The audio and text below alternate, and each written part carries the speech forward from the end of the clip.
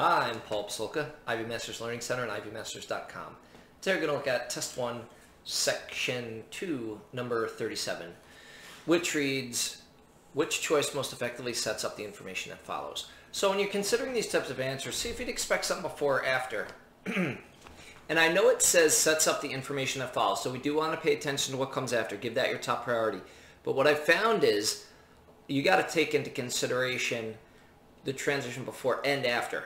So regardless, whenever it's asking you a question like this, consider both transitions. Sometimes the transition opposite to what they're talking about is actually more helpful. So answer choice A says, consequently, philosophy students have been receiving an increasing number of job offers. So consequently means as a result. What I'm expecting after that is philosophy students having job offers. What's it say after that? 1994 survey concluded that only 18% of American colleges required at least one philosophy course. So it's talking about philosophy not being required by universities very often. Has nothing to do with job offers. Answer choice B. Therefore, because of the evidence, colleges increased their offerings of philosophy. We see the opposite, pretty much the opposite. Only 18% of American colleges require it. So there's not a lot of philosophy in schools. Answer choice C. Notwithstanding the attractiveness of this course of study, students have resisted majoring in philosophy. This sentence here is not focusing on students resisting. It's focusing on how many colleges offer it. So that's out as well. So the correct answer is going to be D.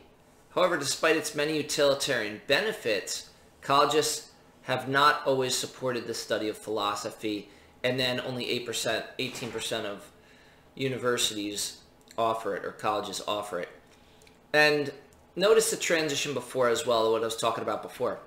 Before it says, because philosophy teaches students not what to think, but how to think, the age-old discipline offers consistently useful tools for academic and professional achievement. That sounds good.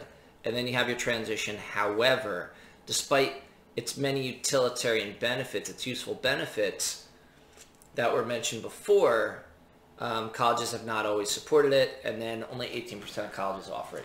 Thank you for joining us today. If you like this video, click like. You could share it with someone who has trouble sequencing within these Section 2 writing and language questions. If there's any question you'd like to see answered from any official PSAT or SAT or ACT, leave that in the comments. I'd be happy to shoot a video on it. And click subscribe so don't miss anything. Have a great day.